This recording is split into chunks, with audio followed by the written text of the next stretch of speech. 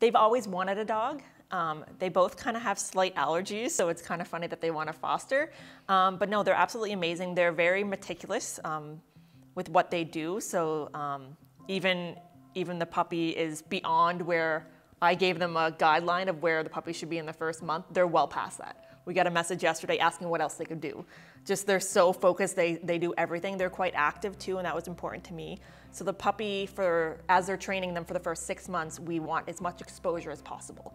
So they have a ski chalet in Tremblant. She's from Toronto, so she's like, can he go to Toronto? Can they go to Tremblant? Like, absolutely. The more that the dog can get in the first few months, it makes them more solid. So they're amazing, but they've always wanted a dog together. So they'll see how they do after the first 6 months, and I think most likely they're going to be getting a puppy, most likely. But yeah, no, they're two absolutely fabulous people that are doing so beyond, and they have no connection to the military whatsoever. They just really love the community and where they're from and want to give back, and that says something for two people who are not from this area. So yeah, it's pretty amazing. Vicki and Scott are fostering and training a lab puppy for 6 months before he is gifted to a local military veteran. There's a lot of help that they provide.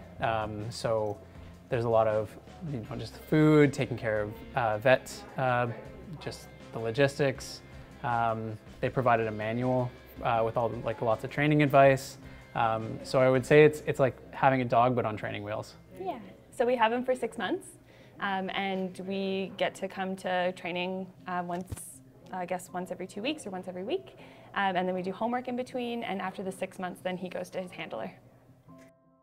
While giving Atlas up at the end of certification will be difficult, Vicki and Scott explain how they expect to get through that moment. A bit of a trial run for us. So we both have allergies to dogs, but we both love dogs a lot. And so we were kind of curious whether our allergies were not severe enough to limit us from having a dog at home. So this is a great way to sort of test that out while also providing a service to someone locally. And yeah, in the beginning, both of us talked about, if the allergies are not a big deal, well, giving him up at the end of it might be, and that might be very, very hard. But we both sort of keep in our mind that this is a big help to someone who needs it much more than us.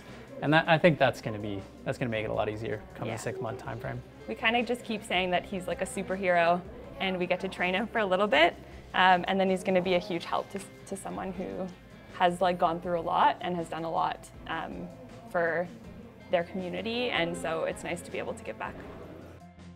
We like to think of it as a completely benevolent act, but it's not. We get a lot out of it, so it's not Oh. Yeah, it's not just solely beneficial for the person who's becoming the eventual owner of the service dog. He gives us lots of love and affection, and we learn a lot along the way, so it's definitely a great experience. Yeah. Atlas, at 9 weeks old, is described as passionate. He's Yeah, go ahead. I'm going to gush now, but he's so smart. Doesn't look it at the moment. He doesn't. Yeah, I know. He's very food motivated. So it's made training very easy.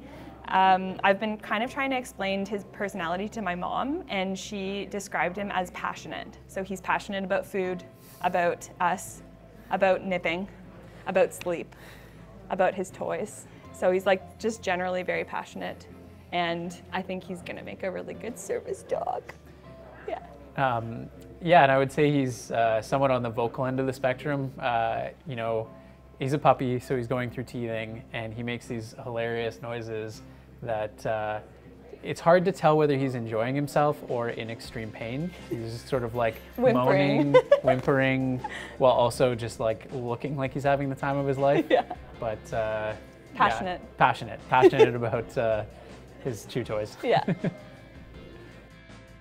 Follow Your TV and watch My 6 Service Dogs as we follow 2 pups, their foster families, and learn why they are giving back to the military community.